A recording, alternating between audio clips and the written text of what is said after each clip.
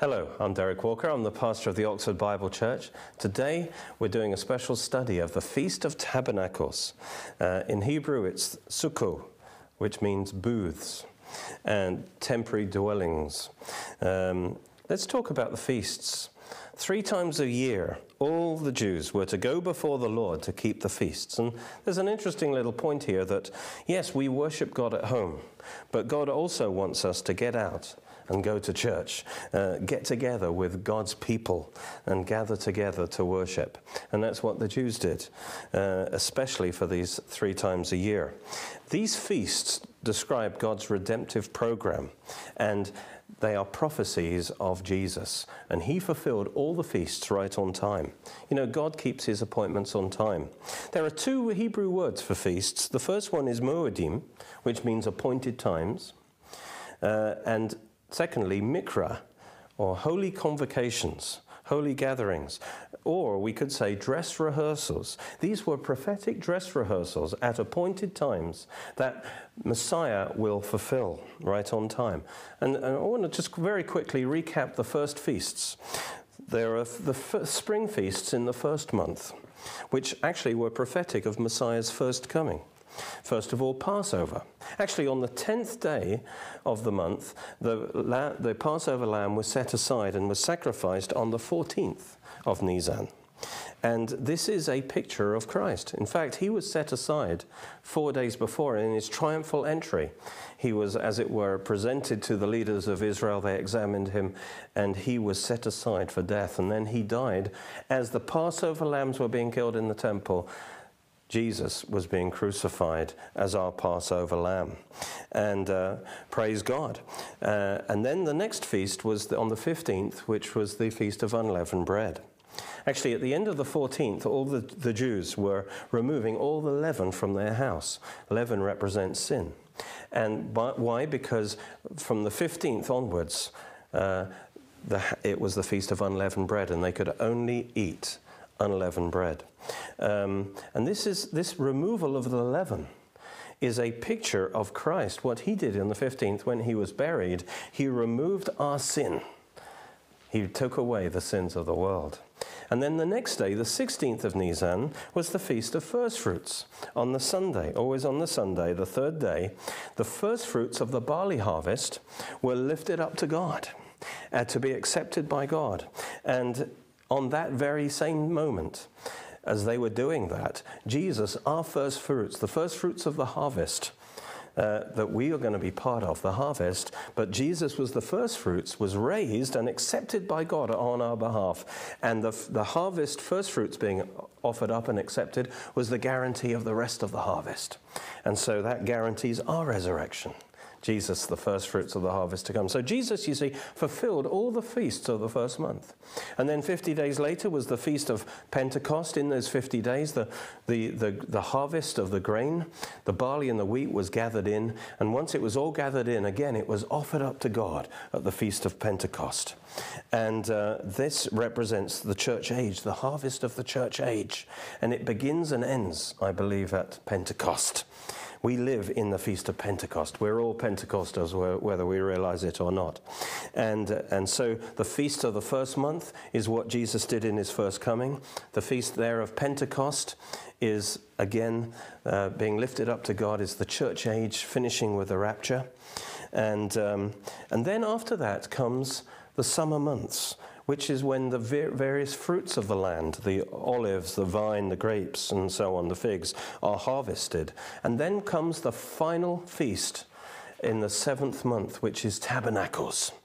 And Tabernacles is when the Feast of Ingathering, when all the fruits are gathered in, and there's a great time of rejoicing at the end of the agricultural year. And the first fruits of all those fruits were offered up to God.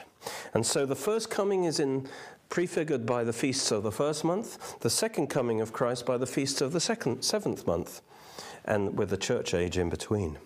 The Feast of Tabernacles is also called the Feast of Ingathering.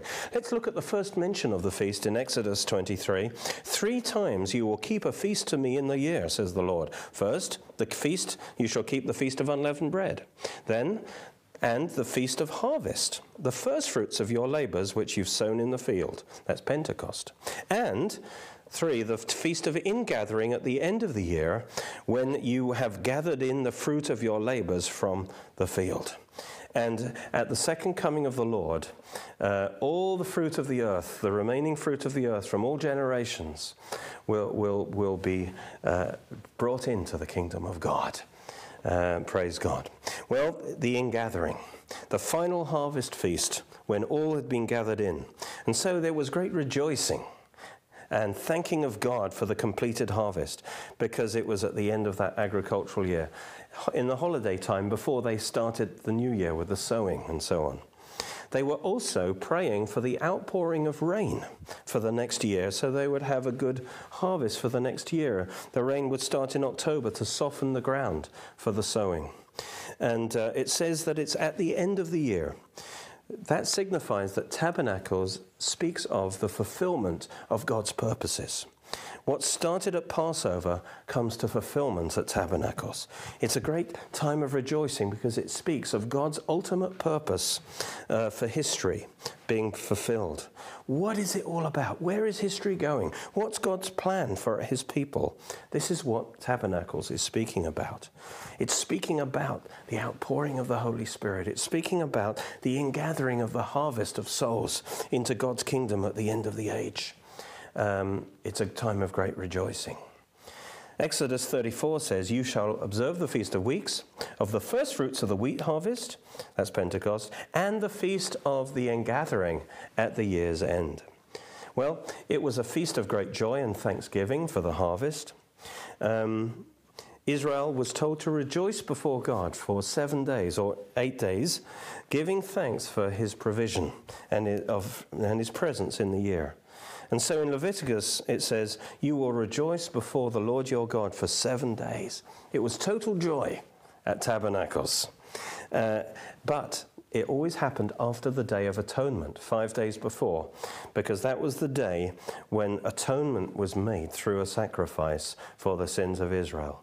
And only through atonement could they be under the mercy and the grace of God, so that God could be with them at the Feast of Tabernacles. It's a picture, you see, that Israel will eventually fulfill the Feast of Atonement. They will repent for their sin. They will accept Christ and his atonement for them. And based on the atonement, they will be able to enter into the Feast of Tabernacles, which represents God's presence and God's Spirit with them. Well, it says in the Jewish literature that he who's not been to the Feast of Tabernacles and especially seen the water pouring ceremony, which is the Simchat Beth HaShobah, which we'll talk about next time, has not seen joy in this life. Such is the rejoicing. It was called the feast, you know, if they were the feast.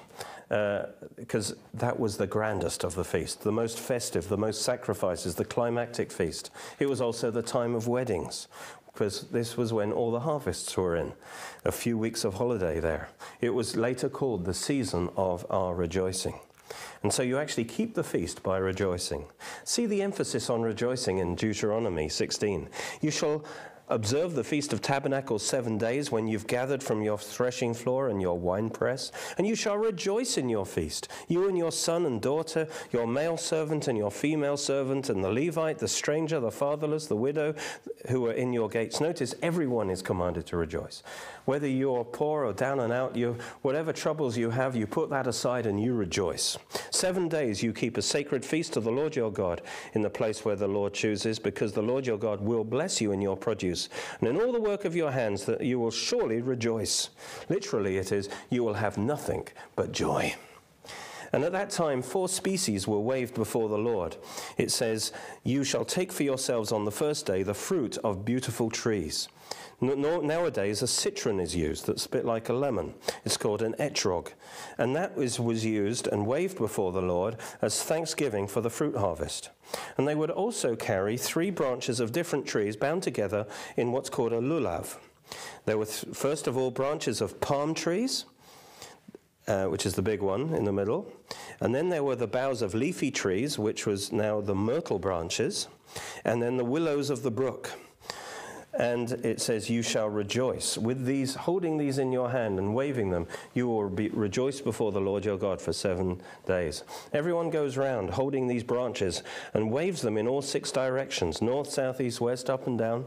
And they were praying throughout the feast, Hosanna, save us now, Lord, and send prosperity. And so these are used as symbols of prayer and thanksgiving. The willow, you see, only grows by water. So when it's lifted up, it's a prayer for rain and for the outpouring of the Spirit. The palm tree, as on all the coins of the time, represents nationalism, prayer for deliverance from enemies, prayer for self-rule, as it were. And that's why they waved palm trees at the triumphal entry of Jesus. They were saying, Hosanna, save us from the Romans. Ultimately, this is a prayer for the Messiah, that he would come and set them free from oppression and establish them as a free nation. And then the myrtle, which represents shalom, peace, prosperity. And again, it's a prayer for the Messiah to come and bring peace and joy and his Spirit on the earth. And they prayed this prayer, Lord, save us.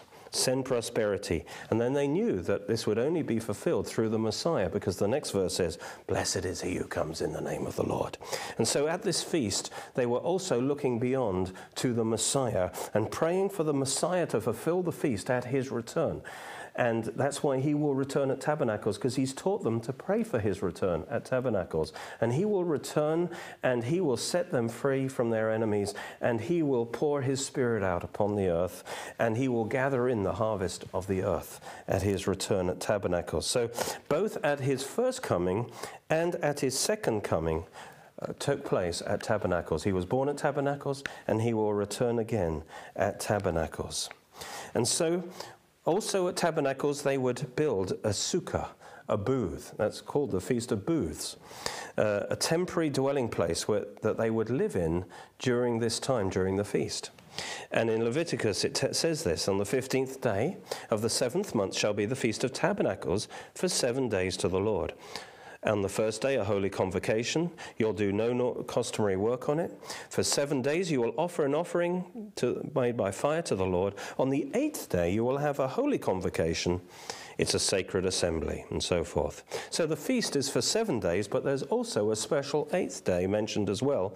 Not part of Tabernacles, but connected to it. Following it, a day of rest and rejoicing. The last special feast day in the year. And this has to be a picture of eternity, when all the feasts have been completely fulfilled through Christ. It goes on to say in verse 39, on the 15th day of the 7th month, when you've gathered in the fruit of the land, you will keep the feast of the Lord for 7 days. On the first day, a Sabbath rest. On the 8th day, a Sabbath rest. You shall keep it as a feast to the Lord for 7 days in the year. It will be a statute forever in your generations. You will celebrate it in the 7th month.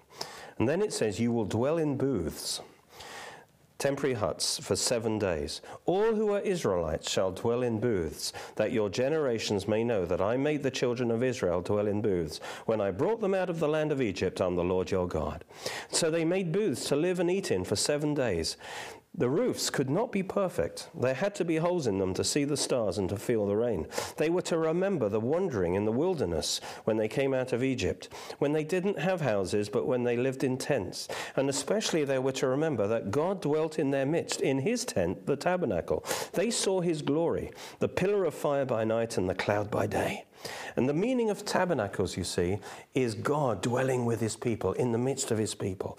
Because that's why it's the last feast. God's ultimate purpose is to dwell, to tabernacle with his people, in his people. That's why Jesus died for us at Passover, so that we can enter into tabernacles, that God with us and in us. He didn't just save us from hell, but that we would be united with him together in loving communion, that we would know his glory and his Spirit in us.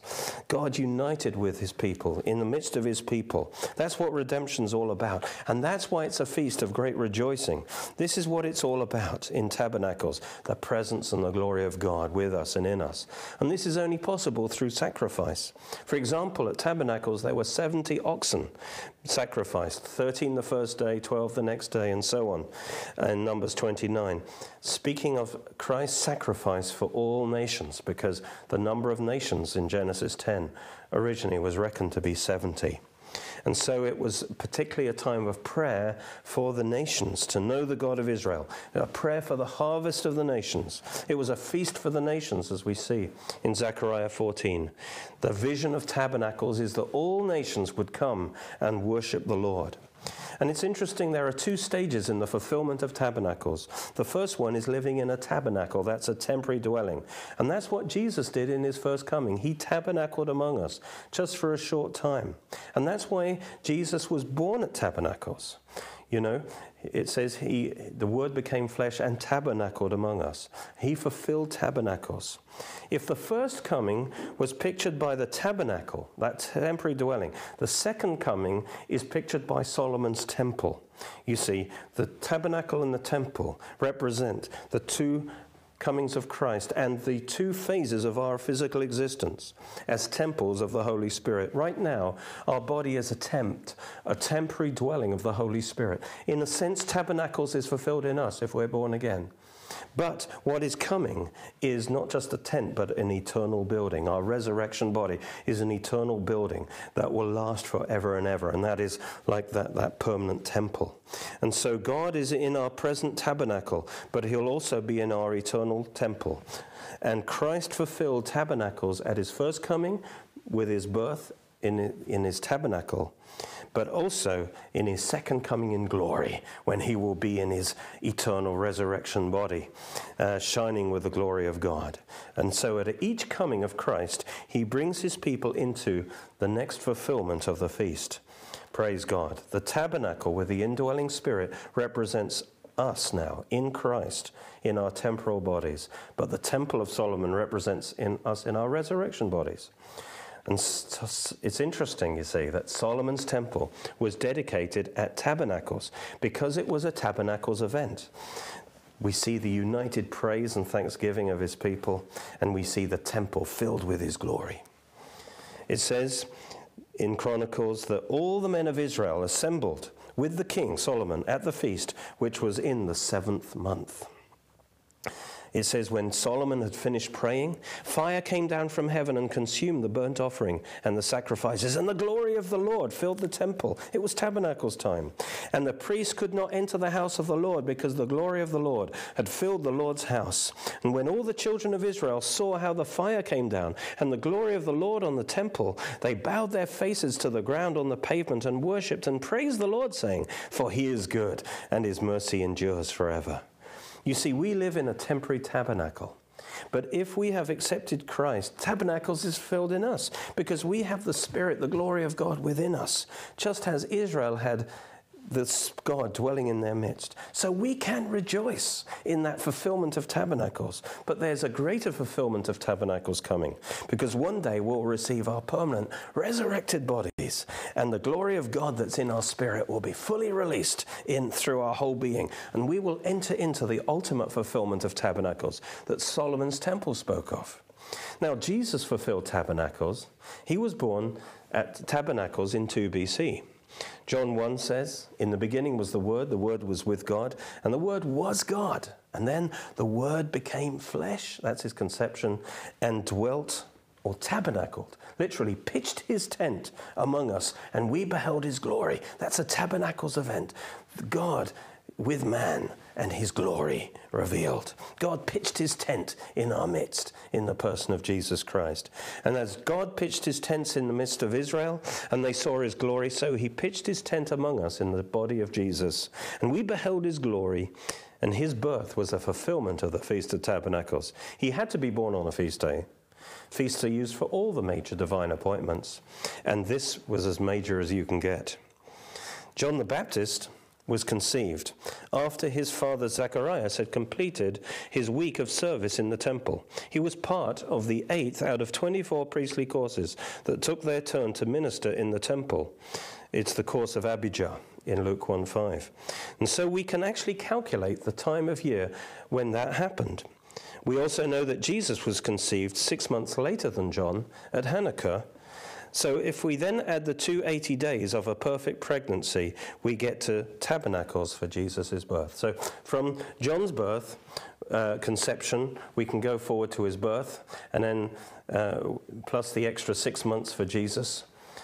we can calculate and confirm that Jesus was indeed born at Tabernacles. In Luke 2:8 it says, they were in the same country, shepherds living out in the fields, keeping watch over their flock by night.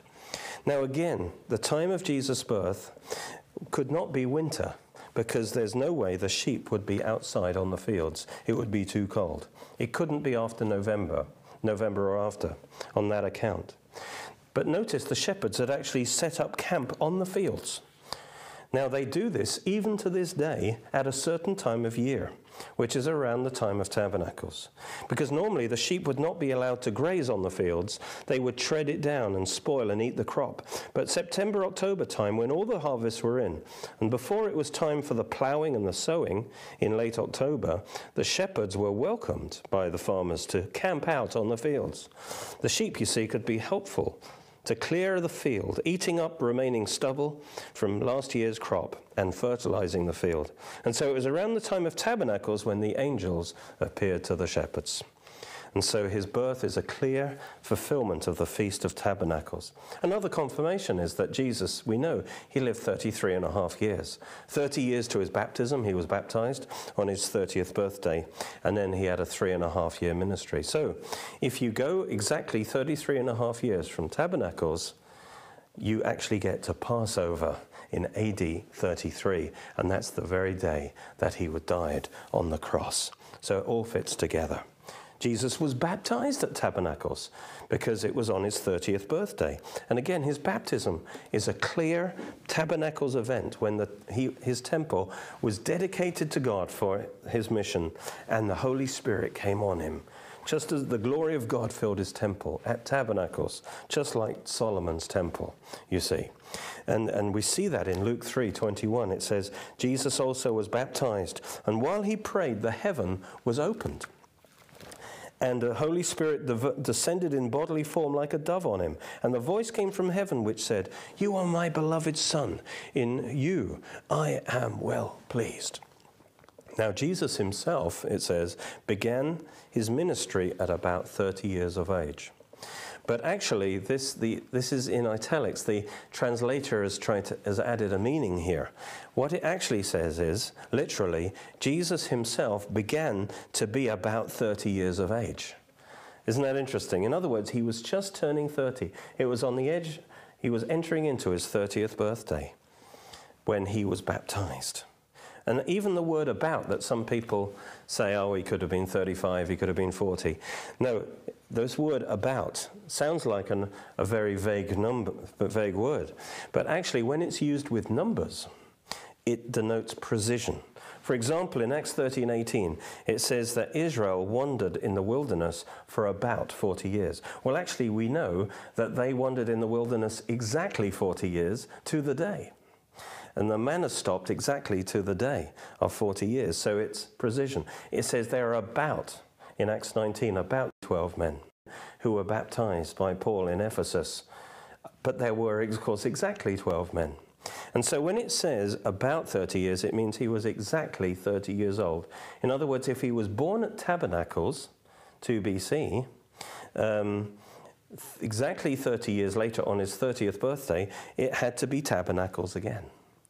And so we see how Jesus fulfills everything right on time. He fulfilled Passover on time by dying as our Passover lamb. He fulfilled unleavened bread in his burial by removing our sin from us to the depths of the earth. And then he fulfilled first fruits by rising from the dead, just as the first fruits was offered to the Lord.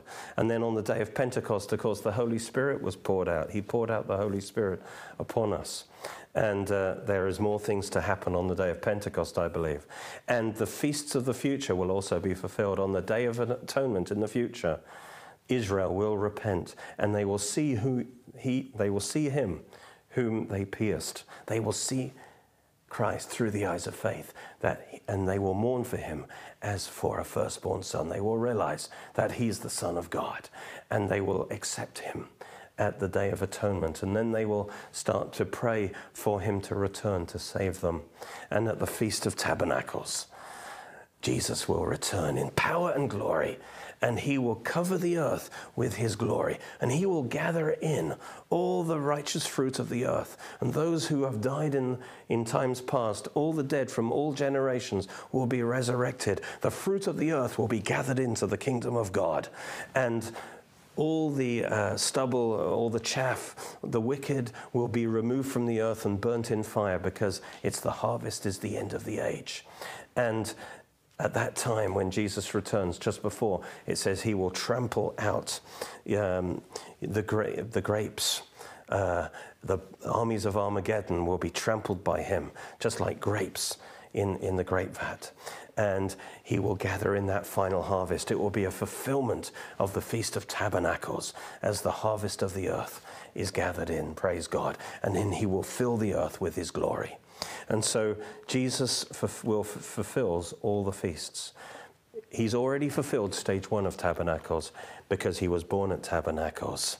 And if we accept him, Tabernacles is fulfilled in us. I'm going to share more on the Feast of Tabernacles next week, because there's a lot more exciting things I want to share with you.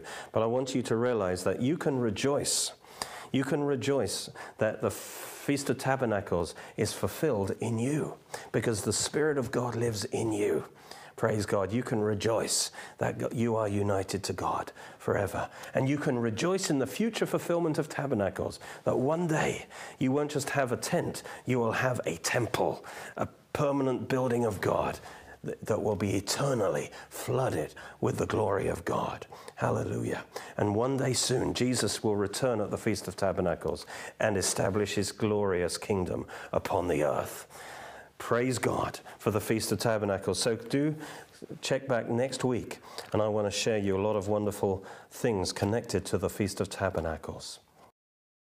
I want to introduce you to my healing package. There's a book called Getting Healed, which gives you guidance as step by step as how to receive your healing.